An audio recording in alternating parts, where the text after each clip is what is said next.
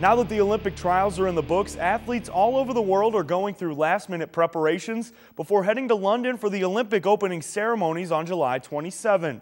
For Aurora's Anna Lee, final preparations included a hero's send-off. Aurora, hometown hero. Thank you.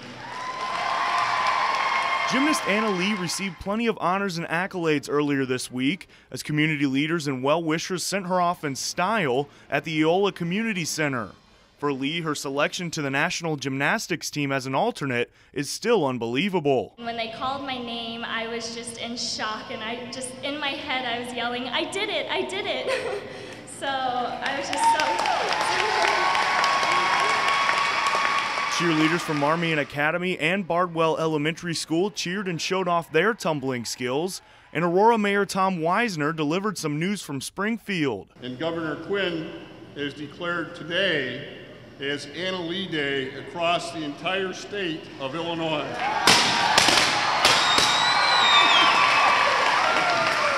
After all the fanfare, Lee was surrounded by admirers and took plenty of time to sign every autograph. Lee will train with the rest of the Olympic team for a week in Texas before they head across the pond. This week, baseball fans had their eyes on Kansas City for Major League Baseball's Midsummer Classic. At Benedictine, the DuPage Hounds and the Midwest Collegiate League hosted an all-star game of their own. Scouts in town to see the league's best and a Yeti in town to do a little growling. The South All-Stars get on the board early. Northwest Indiana's Cody Dykema dropping a base hit in center field. Chris Stevens of the Southland Vikings comes home to score. The South put up 2 runs in the second. Just 1 inning later, Stevens at the plate this time, getting a fastball on the screws and putting it over the head of Bo Wallace for an RBI, 3-1 South. But Wallace would get a little revenge. Top 4, Chris Hipshin trying to go 6-hole. Not so fast, says Wallace, North out of the inning.